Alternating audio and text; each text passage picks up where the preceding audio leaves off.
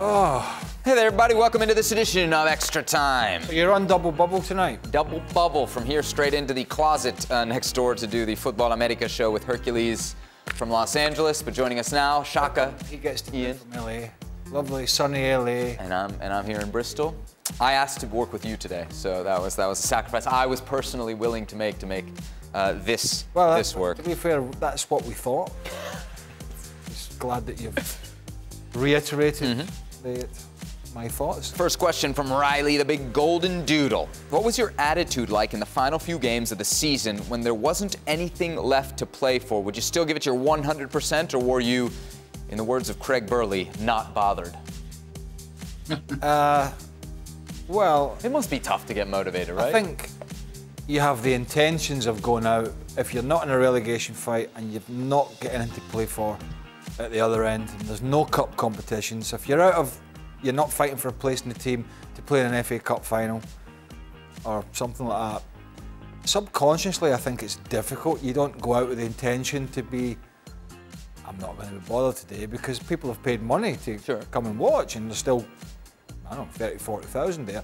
But I think subconsciously you do come down a level because the pressure is off somewhat. So I wouldn't quite go as far as the not bothered.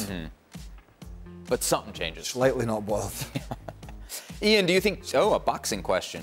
Ian, do you think Tyson Fury will go down as one of the greatest heavyweight boxers in history? He'd probably be in the top 10, I'd say now, but probably no higher than 7 or 8, because he hasn't got much longevity, but he's a really good fighter. He's quick, he's got a wonderful skill set, fast hands. Yeah, I don't see anybody around at the moment who's going to beat him, put it that way. That was a heck of an uppercut, wasn't it? And that, did you see it? I didn't, no. Dillian White fight. Ian, did you see it? Yeah, I mean, he produced a peach of a punch, as they say, to end the contest. Peach of a punch, I like that one. But he was want to be on the end of that, huh? Second of that fight. I've had my teeth knocked out. Yes. I don't want that scenario. I don't want the whole shebang coming out. No. Gosh. What does that guy weigh? Over 300? What's that? Or would you do it in stones, or what?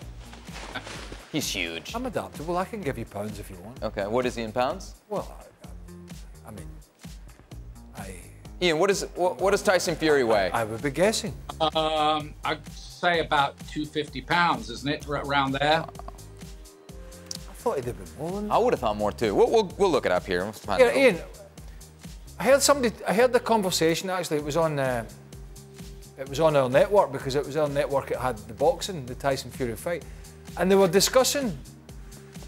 What are you laughing at? We're just totally gone off the rails with boxing, but go on. No, just a quick one. They were discussing Tyson Fury being where he ranked in boxing, and one of the boxing commentators said, "Well, Mike Tyson, as good as he was knocking out washed up heavyweights." Is that right, Ian? Well, I don't think Michael Spinks was a washed-up heavyweight, was he, when Mike Tyson beat him in that fight in Atlantic City? No, I think Larry Holmes, Pinklin Thomas, Trevor Berbick. Larry Holmes is in the top 3 all time. Muhammad Ali would be number 1. Joe Louis would be number 2, and Larry Holmes, I think, in most people's list, would be about number 3. He was vastly underrated. But I wouldn't suggest Mike Tyson, but I just was quite surprised because he was mopping the whole division up at that point. Anyway, we digress. And I know that you've got places to go. Nowhere more important than here. Natum's interior decorator asks... Nowhere's more important here.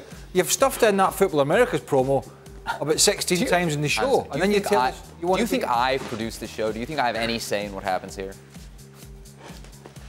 Are the signings of Christensen and Kessie, Ansu Fati returning to full fitness, and a full summer of training under Xavi enough for Barcelona to close the gap on Real Madrid next season, or do they still need more help? Well, the one thing I would say is Christensen has had a difficult period of late. Not to suggest he's not a good player, but he's had some bad times, particularly from Christmas onwards. In fact, when his name was read out on the team sheet at the FA Cup semi-final, it did not go down too well amongst the Chelsea supporters. So that's a kind of, you just never know. Kessie has always been, I think, a terrific, strong midfielder for Milan. But I think they're going to need more than that, to be quite frank with you. 15 points, the difference as we speak. Ian, prior to the internet, how would you do your research on players before a game? Did you ever get wrong information on a player and didn't realize until after the match?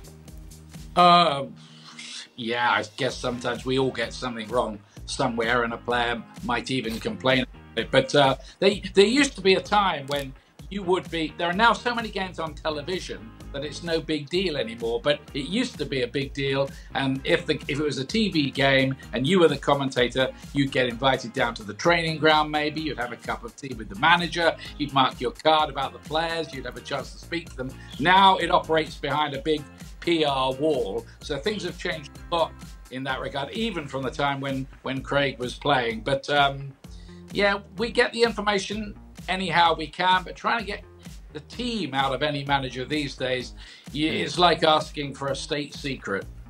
So good job then, Ian. You're a technological genius on the computer. Oh, if only I... Shaka, what's so funny about Ian being a technological genius? Nothing at all.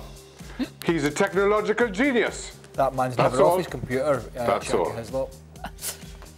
Next question. Alexander Mitrovic just set a new record for goals scored in a championship season with a game to go. We talked about that earlier, 43. How many goals will he get in the Premier League next season? What do you think, Shaka?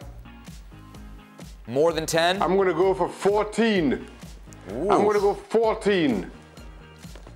Just over a third of, or just under a third of what he scored this season. Listen, I think it's going to be a hard season for Fulham, of course. If you get 14 out of Mitrovic, that's an incredible return.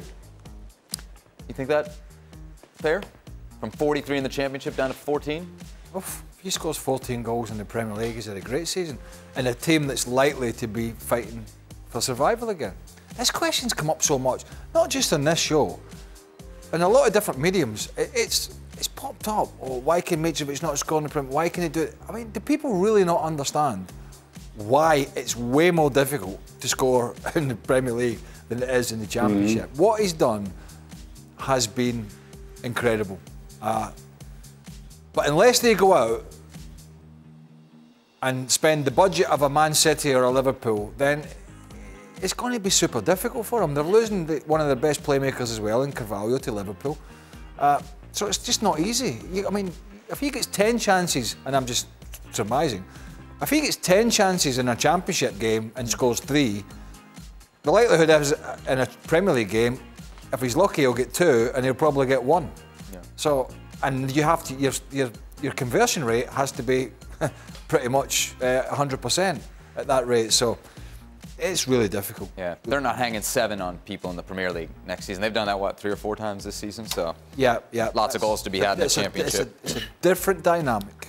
I didn't know this, but apparently it's Teacher Appreciation Week this week. So let's name or shout out a youth coach, or I guess it could be teacher, who influenced their development, your development, back in the day.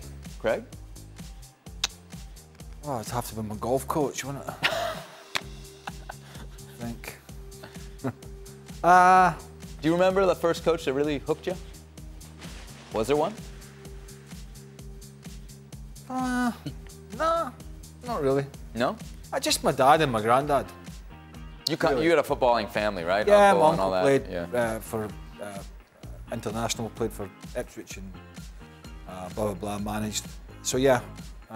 No surprise then, Craig didn't have a good relationship with his teacher. Shaka, did you? Whoa. I didn't say good relationship. I had lots of coaches, but I started with my father and my granddad when I was a little boy. Right. Shaka, anybody stand out for you? Yeah, let me shout out 2. One, I'll shout out Basil Smith, who's the first coach who said to me, "You're the tallest, you're the goalkeeper," as a 10-year-old. That's the first time I ever played in goal, and the rest, as they say, is history. But secondly, and most importantly, Bertil Sinclair, who was my first national youth team coach, who was the only coach who could have got me to kind of bury the hatchet with Jack Warner and come back out for my national national team when he was appointed as head coach. A man I describe as my footballing father. He's played an outsized role in my footballing career. I want to hear more about burying the hatchet with Jack Warner, but I guess we'll leave that aside for now. Don't. Nobody wants to hear any more about that. We're not going there. Ian, what about you? Who kind of influenced your development as a broadcaster? Well, we don't get coaches when we're young teenagers, so maybe we'd all be better broadcasters if we did. But yeah, I think probably if I picked up one guy who I worked with, and he became really almost like a pin-up and the #1 broadcaster in the UK, that was Desmond Lynham, who I worked with and was privileged to work alongside at BBC Radio when I was just emerging, if I ever did emerge. But he was brilliant, really, and just listening to him and being around him and the things he would pass on, it was all pretty good advice. But don't you know, for example, you talk about coaches, but don't, like a lot of parents, you know, for me, you know, my dad and my grandfather, who was my Uncle George's dad, who, as I said, played, it was just football, and from a little, you know, so they're coaching you, they're telling you. They were your coaches. They were. Yeah, they are your coaches. They're your biggest critics. They're your coaches. You're your driver. They, you know, take you to all the games, travel the country, all that sort of stuff. Parents do it all over the world, and they effectively are your coaches, and at times your harshest critics as well. So I think that's where you learn the most, and then you go in and you play, and you know, you meet a lot of different coaches along the way, all excellent, most of them. But no, I would say that just going in the back garden with my family when I was a youngster was the biggest memories. Last question from Frank's Restaurant Shorts. If Real Madrid were to go on... Shorts. You know how he hates shorts in a restaurant. If Real Madrid were to go on to win the Champions League this year, would it be one of the best ones because of the difficulty of opponents from the start? Ian, you've got the historical perspective. What do you think? It would be PSG, Chelsea, City, Liverpool? That's a pretty good run. Would be an amazing run, and let's face it, at the beginning of the season we perceived Real Madrid to be a team with quite a few problems, maybe not as many as Barcelona, but how many people would have fancied them to win the Champions League this season? Not that many, I would say. So if they do it, yeah, they can say that was a heck of a run, one of the best. I think so, but and I tell you why, it's not just the run. I don't think there was any expectation at the start of the season. Probably even in terms of La Liga. They lost Varane, who's not had a good season, and Ramos, who not had a good season. But there were two key players, you know, for Real Madrid. Bale's still been on the missing list. Hazard's never turned up. Vinicius Jr. wasn't playing well. So, you know, you had Casemiro, Modric, and Kroos. Kroos and two of them at least in their 30s. Luka Modric 36. And so when Ancelotti comes in, wins the league by a country mile, and if he does go all the way in the Champions League with what is not the greatest Real Madrid side, which is a side that had problems at the start of the season, has not played well in a lot of games in the Liga this season, but has found a way to win, I think it would be a heck of an achievement. Bearing in mind, the other teams left in it, particularly the English clubs, are coming from a position of strength, and we're in the summer. I assumed that they would be playing Liverpool in the final. I should note that Villarreal is still very much alive, so. But you just don't like Spanish teams. That's it. You want to see an all-English final. Yes, that's talk about it on Football Americas tonight. Thank you for that. We will be talking about it on Football Americas tonight. You will be Listen, talking... by the way, if you want to clip my Pulisic segment up and stick it on that show... I'm sorry, you think I want to deal with you more you can after the show? But you must phone me first for copyright. There it is. Otherwise, ESPN FC, only part of the fun here on ESPN Plus. Football Americas available for you twice a week. Don't miss a single episode. And of course, ESPN FC, 7 days a week. Don't miss a single episode. We are back tomorrow. Full reaction to Liverpool Villarreal.